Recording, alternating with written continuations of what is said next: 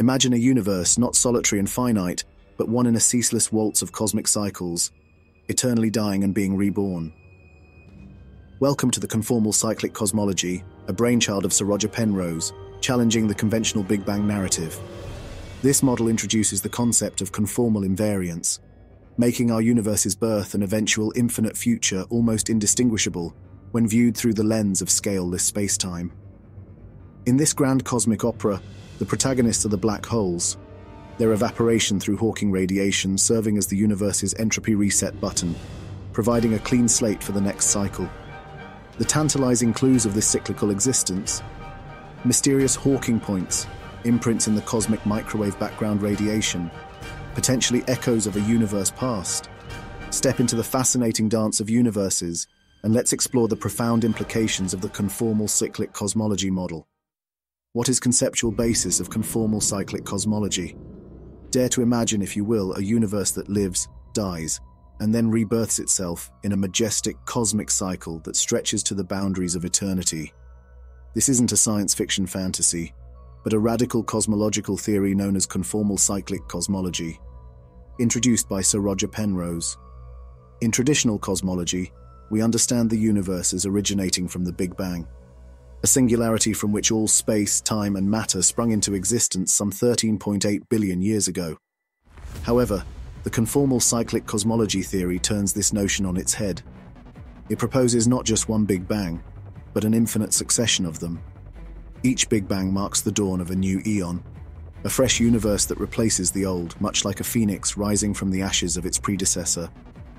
The conformal cyclic cosmology model hinges on the property of conformal invariance, a strange feature of the universe where shapes can be stretched or squashed without affecting their fundamental nature.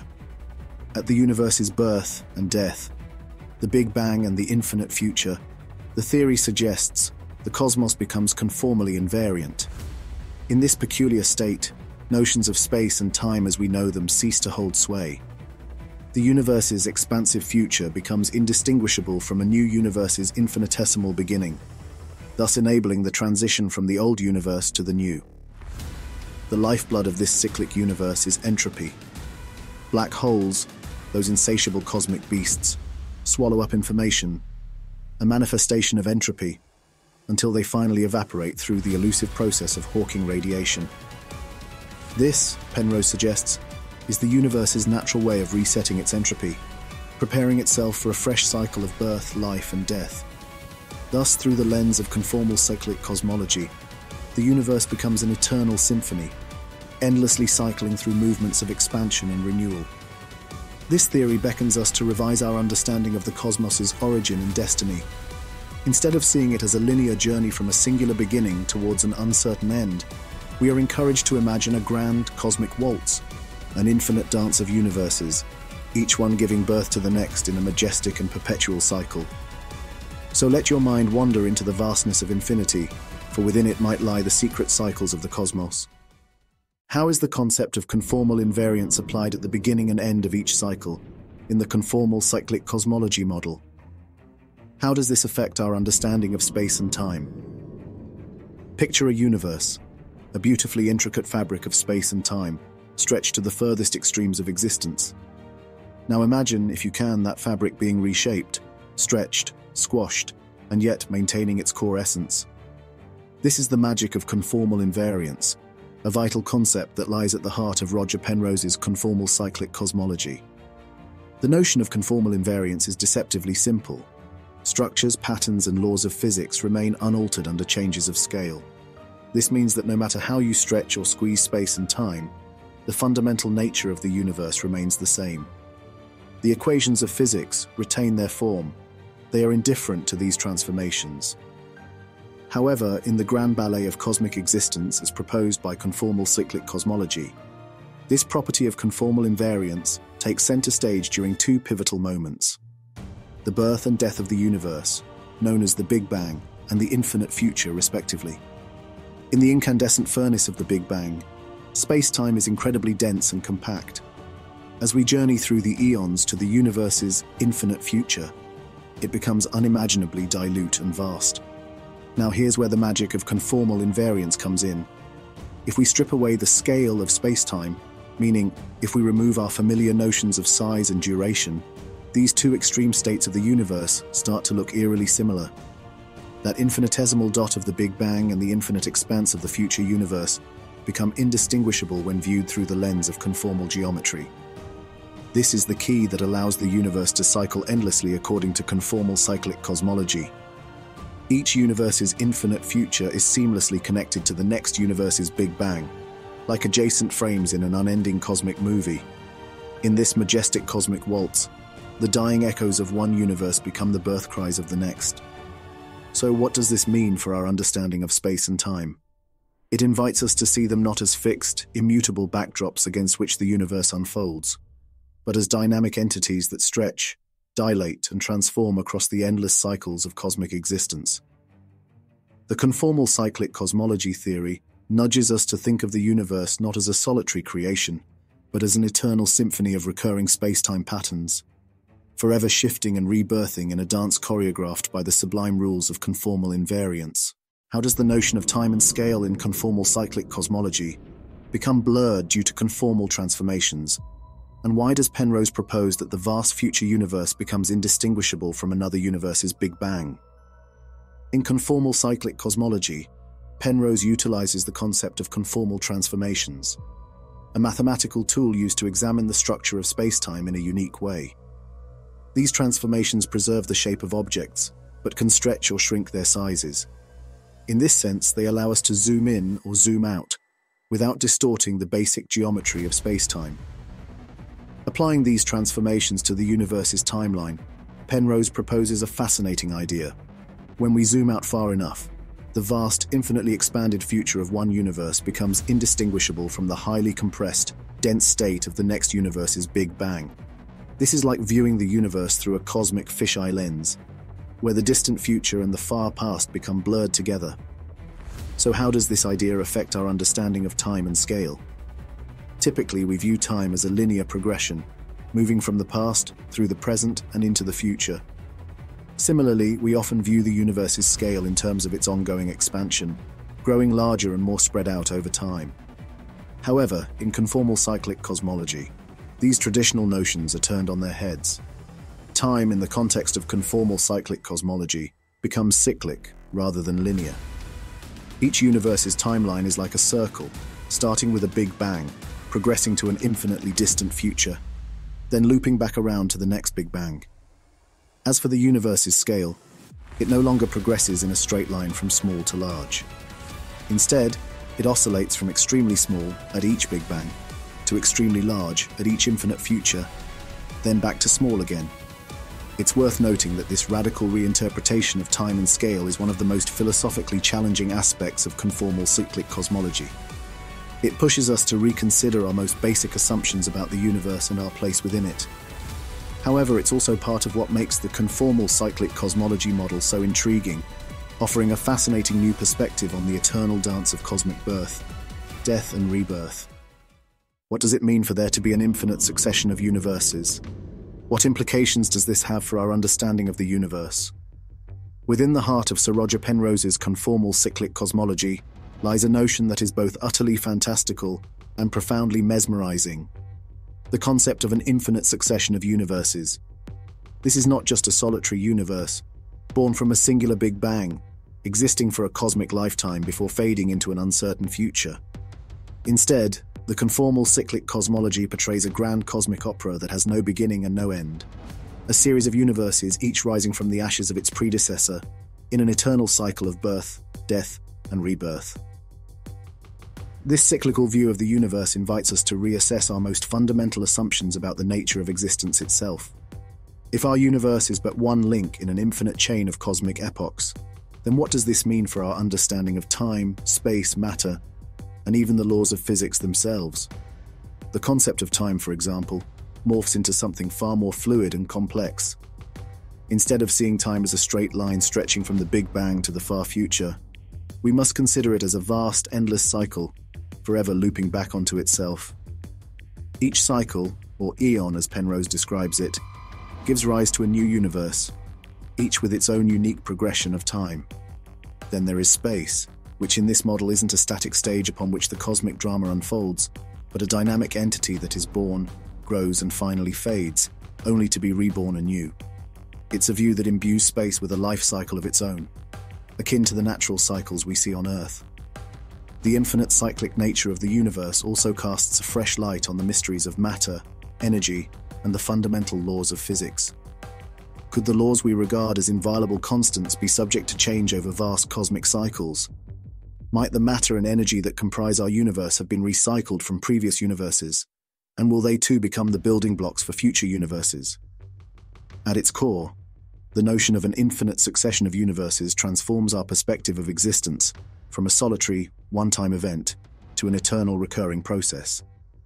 It's a concept that not only broadens our cosmic horizons, but also invites us to ponder profound questions about the very nature of reality.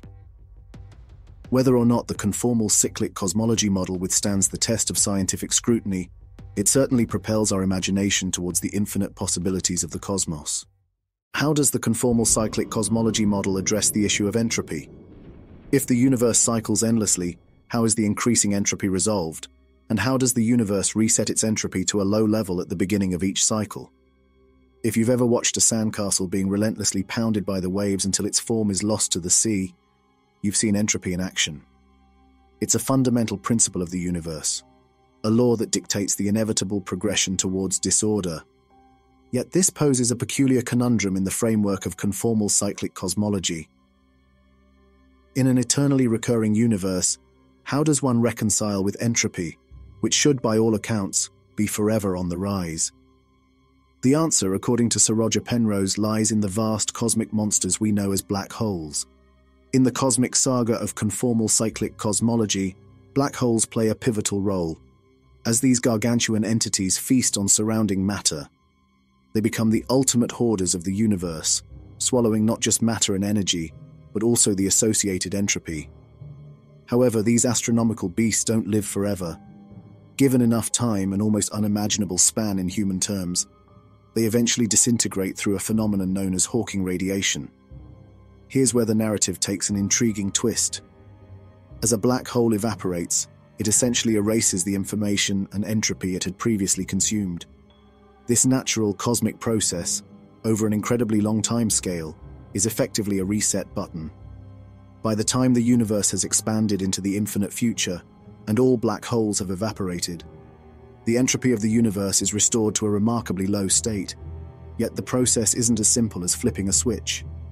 The dying breaths of the black holes leave a trace on the universe, imprints known as Hawking points, that carry with them a whisper of the universe's past. In the grand cycle of conformal cyclic cosmology, these points serve as the seeds of the forthcoming aeon, the newborn universe. Thus, conformal cyclic cosmology posits a universe in perfect balance, where the inexorable rise in entropy is counteracted by the cyclical nature of cosmic life and death. Each successive universe emerges from the ashes of its predecessor, reset to a low entropy state, ready to embark on its own cosmic journey, while carrying forward echoes from its ancestral past. This perpetual dance between entropy, black holes, and the universe's birth and death challenges our conventional understanding of cosmic evolution and presents a tantalizing view of an eternal cyclic cosmos. Are Hawking points truly detectable? If so, how can we definitively identify these as signs of a previous universe? In the cosmic story woven by conformal cyclic cosmology, there are few elements as intriguing as the concept of Hawking points. Named after physicist Stephen Hawking, who proposed the phenomenon of black hole evaporation, these points are theorized to be the last dying whispers of evaporating black holes from a previous eon or cosmic cycle. The story goes like this. In the distant future of an eon, black holes have swallowed massive amounts of matter and entropy. However, given a sufficiently vast timescale, these black holes eventually disintegrate through Hawking radiation, a quantum process that slowly whittles away their mass. According to Roger Penrose, the key architect of conformal cyclic cosmology, the end of this evaporation process sends a final burst of radiation into the subsequent eon. This radiation, carrying a slightly higher temperature, is what we term as Hawking points.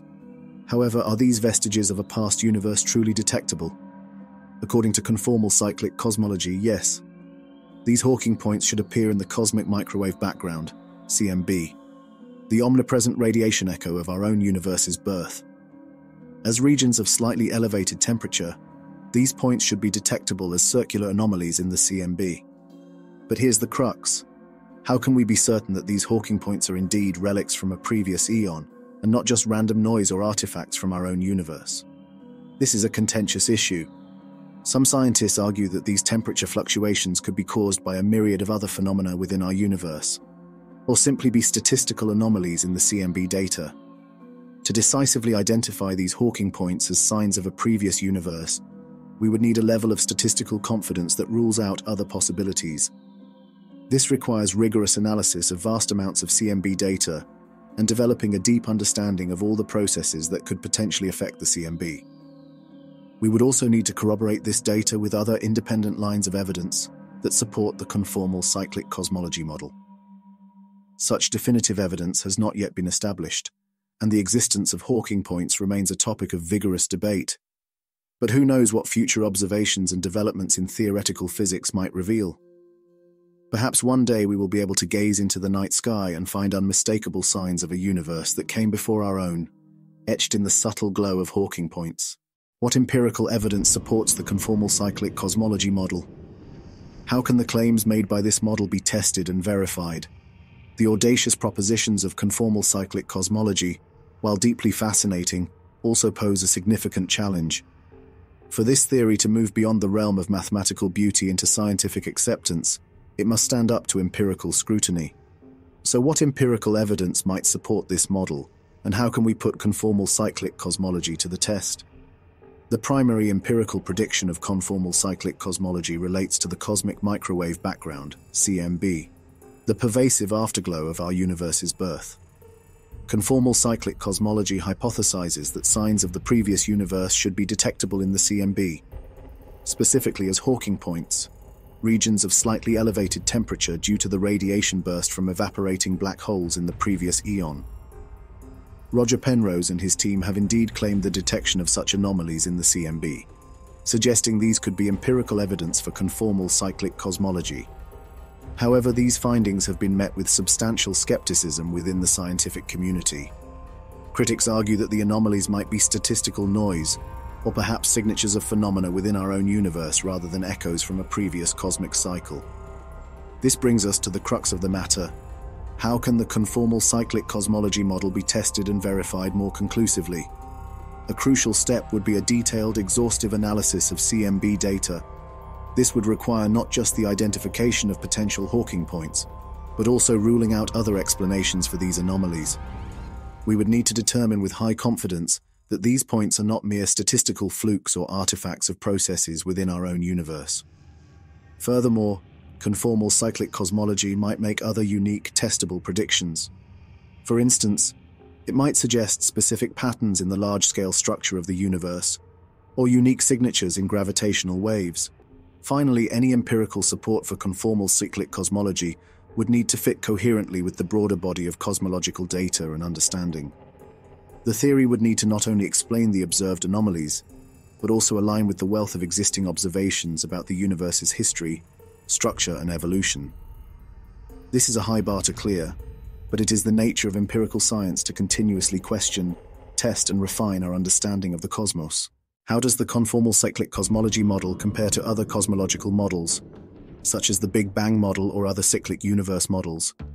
What advantages does it offer over these models, and what challenges does it face? Conformal cyclic cosmology is a captivating challenger on the cosmological stage, offering a radically different take on the universe's origin and fate compared to traditional cosmological models. In this dramatic reimagining, the universe exists not as a one-off firework display that began with the Big Bang, but as an eternally repeating cycle of cosmic rebirths. But how does conformal cyclic cosmology fare when compared with other cosmological models? Let's start with the reigning champion, the standard Big Bang model. Backed by robust empirical evidence such as the CMB and the observed large-scale structure of the universe, this model posits a single origin for our universe approximately 13.8 billion years ago. Conformal cyclic cosmology, while not discarding the Big Bang as an event, reinterprets it as a cyclical process rather than a singular occurrence. An advantage of conformal cyclic cosmology here is its attempt to resolve what happens before the Big Bang and after the universe's heat death, areas where the standard model falls silent. However, a significant challenge is that conformal cyclic cosmology lacks the extensive empirical backing that the Big Bang model enjoys. The suggested Hawking points in the CMB as evidence for conformal cyclic cosmology are highly contested. Comparing conformal cyclic cosmology with other cyclic models, like the ekpyrotic cyclic model proposed by Steinhardt and Turok, reveals similarities but also key differences. Both advocate an endless cycle of universes, providing a refreshing take on the universe's destiny. However, the nature of these cycles and the mechanisms driving them differ substantially. The ekpyrotic model involves higher dimensional brane collisions to trigger each cycle, while conformal cyclic cosmology hinges on conformal transformations and black hole evaporation. A potential advantage of conformal cyclic cosmology is its minimal appeal to higher dimensions or string theory, which are yet unproven. But a common challenge both cyclic models face is providing concrete, testable predictions that set them apart from the standard model and each other. Lastly, it's important to acknowledge the philosophical appeal of conformal cyclic cosmology, addressing existential questions about the universe's origin and fate in a unique, thought-provoking way. However, it must also surmount significant hurdles, including providing robust empirical evidence and resolving potential issues like the entropy problem. The journey towards acceptance in the scientific community for any new cosmological model is an arduous one, and conformal cyclic cosmology is no exception. It will be fascinating to see how this bold theory evolves and is tested in the coming years.